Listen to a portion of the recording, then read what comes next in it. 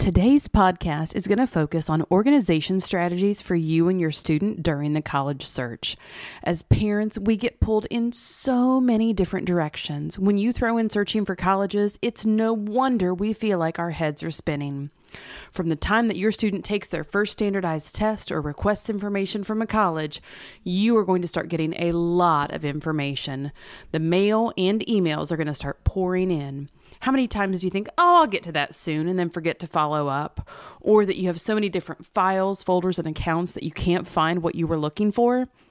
You're going to hear about the journey of one of my families that I work with, how that journey took them from feeling overwhelmed and stressed, and how they implemented these organization strategies and had a solid plan. Stay tuned. Hey there, I'm Courtney, and I'm the founder of Confused to College Ready. With over 15 years experience as a mental health therapist turned school counselor, I am bringing my experience and expertise to help you navigate the college search experience. My goal is to serve students and their families and unlock the secrets to college searching. Stay tuned.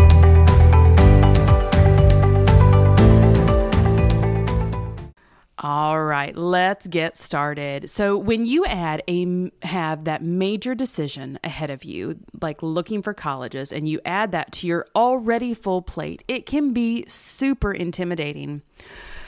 Today, I'm going to tell you a story about Jasmine. I got a phone call from Jasmine's family as she was going into her junior year. They had files full of papers from their IGP meetings, their graduation plan meetings with counselors, things that they have saved over time, multiple saved Facebook and Instagram posts, different TikTok ideas of the things that they could do. And they just still felt overwhelmed. They didn't have any kind of systems in place to be able to make this any easier. Jasmine's parents, just for some background, her parents worked full-time. She also had two younger siblings. So Jasmine and her siblings, like many students, are super involved in different extracurricular activities. The family volunteering and involvement in the community was really important to them. They had a lot on their plates. They knew that they had a significant amount of information to keep track of. And they also felt like they were on overload with all of the different things that they needed to do. So they reached out because they wanted some help with how to keep on top of things and not feeling like they were going to pull their hair out. So what I want you to do is grab a pen and paper and make some notes about the 5 organization strategies that we came up with. All right, so let's start with number 1. And if you listen to episode number 11, our last episode, all about easy ways to manage your time, we discussed using a planner and a calendar. And so this is going to piggyback on that some. I want you to make sure as you are being organized and as you are looking at managing your time, I want you to look at using some kind of family calendar or planner. So this could be digital, it could be paper, it could be something that's annual, monthly, weekly, it can be a combination of all of those things. And like I said, I do go into more detail about this in episode 11. So please make sure that you go back and listen to that episode to hear about some things that we do within my family to be able to manage our time and using that planner, and then also to give you some ideas of how you can use that moving forward. The closer that you get to applying to colleges and looking at due dates for things as well as scholarships, that planner and knowing what's going on ahead of time is going to be even more critical. And so that you don't miss things in your own personal or work life. So the second thing that I want you to do is have set up an email address that is going to be specific to your student's college search. So then as you are, and this can be as early as freshman year, as you're getting information or you are looking into different programs or summer activities, you can start using that email. This is something that you want to get in the habit of checking often.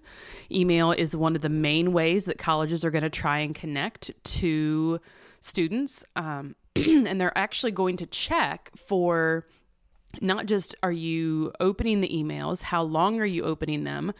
Are you actually clicking on links to follow through and get more information? This is called demonstrated interest. So how much interest is your student showing in that particular college? And it is really easy for colleges to pull a report and say, oh, hey, listen, Susie went and looked at this many, she spent 1 minute on the email versus Sarah, that she logged on to the email. She spent time reading through it. We can tell that she went and looked at this link, and we actually have some follow-up communication from her on that. So that's one of the things that you have as an option. And if you get in the habit of checking that email, it's going to make it a whole lot easier. The other thing is, if you know that you have that email that's going to be specific, you're not having to sort through multiple college emails in finding those multiple college emails in the rest of the emails that you get.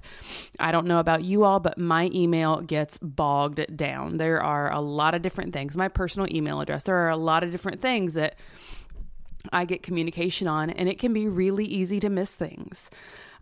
So email, we want to make sure that we have something specific. You also want that to be professional. We don't want it to have something that is going to be inappropriate or something that is going to throw up any red flags for the college. So you want it to be super professional. The next thing you want to do in that email account, and honestly, what I would suggest, and we'll talk about this a little bit more in one of our future ones, is to set up a Gmail account. And I'll tell you why as we get into our numbers 2 and 3. But you want to set up folders within that email. So some of it might be college-specific folders. One of those folders could be a to-do or a follow-up folder, so that you are quickly checking it, you're looking for something, and you say, you know what? I need to go back and I need to be able to look at this link that the college sent. And so having a way to be able to track what you need to do, that is going to be super, super important, so that you know what to follow up on. And then if there's something that is interesting to you, you want to make sure that you click on the links and are following up on the information from that college. All right. So number 3, this is a different student that I worked with, but, with this particular student, he had come in and he needed a transcript. His college had reached out to him. He was a senior. College had reached out and they said, hey, we don't have your transcript. And so at the school, we use Naviance. And I went in and I said, I'm not able to do this. You need to go into your Common App and make sure that you have everything set up and ready to go.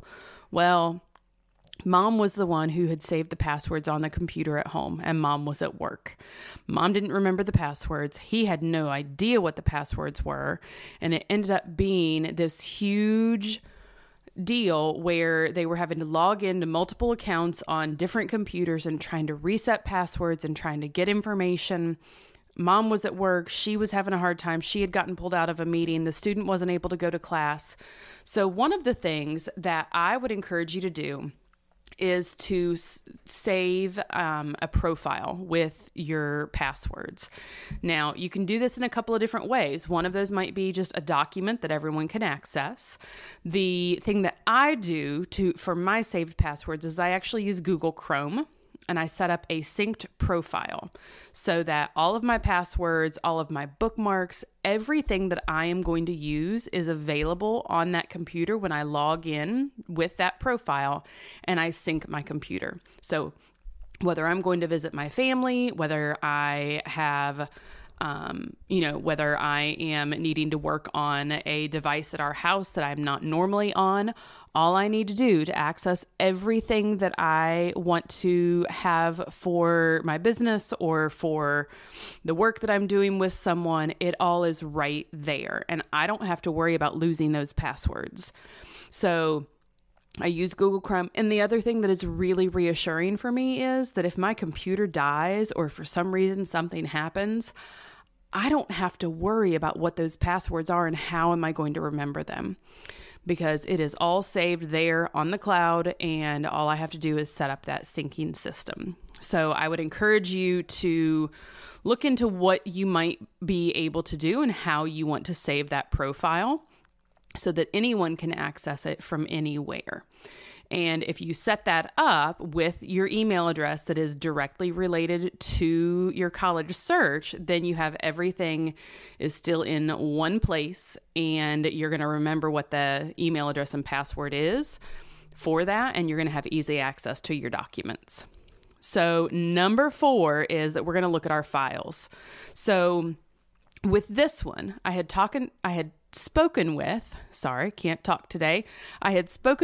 Jasmine's family the year in her sophomore year. We had worked together a little bit before, and we had talked about her saving any papers that she wrote for classes or any ideas that she had. She was keeping track of activities that she was involved in, but she was saving those essays and scholarship for anything she wrote for class for potential college essays or any kind of scholarship topics so that she could easily repurpose what she had done.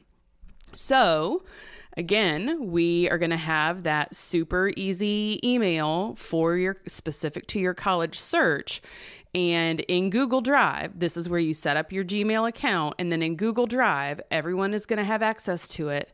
You're going to set up different folders. So one of them might be for your college research and reviews. Another folder might be, you might have every individual college that you're looking at could have an individual folder for that particular college, so that as you are writing your essay and it is something that's specific to that college, that it's saved in that college folder. Or if there are passwords that you need to make sure that you've saved, or other information, deadlines, you can have a notes page for every college, so that as you talk with admissions officers and you have your frequently asked questions, that you can enter those in those folders. You can have a specific folder for scholarship needs, one for essay information. There are multiple ways and folders that you can set up. And some of it is figuring out your own system of what is it that you need, but you're going to be able to set up those folders so that you can easily track and know exactly where you're going. And then it's not going to be intermingled with all of the other things that you might have on Google Drive or that's saved on your computer. And again, if it's saved on Google Drive, it's in the cloud. And then when you log into a different computer, you can easily access it. So the final thing is going to be our deadlines and dates. With those deadlines and dates, what we're going to look at is having a tracker.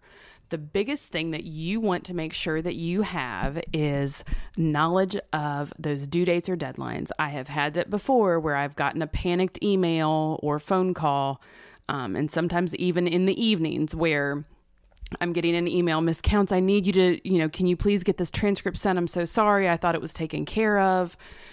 There's a lot of extra stress on students. There's a lot of extra stress on parents with that. And just wanting to make sure that you have everything done and turned in well ahead of that deadline.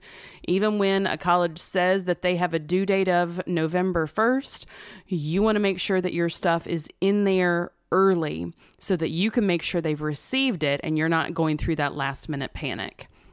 One of the other things that you want to do is you are looking at this tracker. So take an Excel spreadsheet. You're going to look at each college having its area, and you're going to look at what is the deadline for the application, for the student portion. What are your deadlines for your essays, for letters of recommendation? Do you even need a letter of recommendation? How many of those letters do you need? What is going to be your deadline for any kind of transcripts? Do you need to send test scores? And do those have the same due date as your application portion, or is that considered supplemental? So those are all of the things that you want to make sure that you have laid out so that you're not going to miss anything for any college and you're not going to have that moment of panic. This also is going to help you as you're talking with people who are going to write your letters of recommendation. They're going to need to know at least a couple of weeks in advance, and you need to be able to give them that information and those dates and deadlines ahead of time so that they know exactly what to do.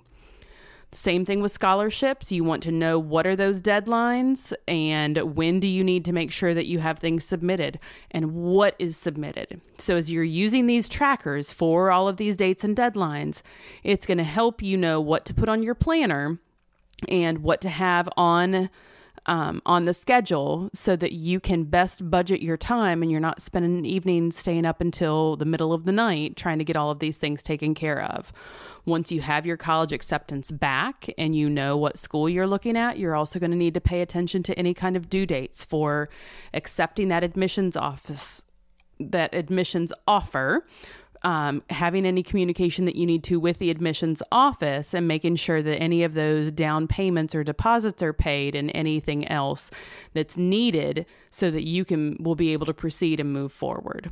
So let's recap really quickly. So our top 5 things that are our top 5 organization strategies are going to be using a planner or calendar, making sure that you have a specific email address that is going to be dedicated to the college search, looking at having a synced system for your bookmarks and passwords so that everyone is able to access what you need, having a really solid organization system set up in Google Drive with your files, and then also having some kind of tracking system for those dates and deadlines.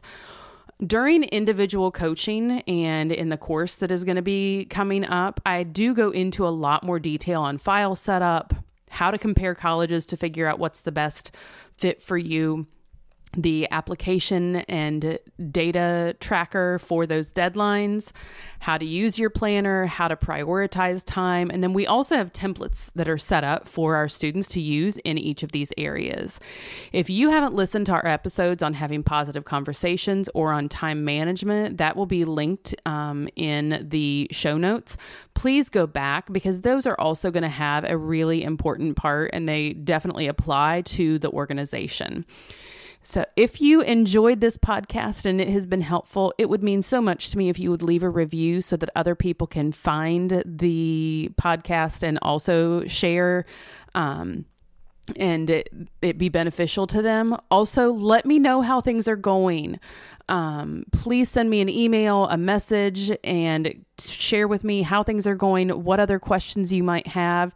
You also can download my guide on how to start or expand your college search at www.confusedtoready.com/how to start. As always, I am here to serve you and your student. Take care.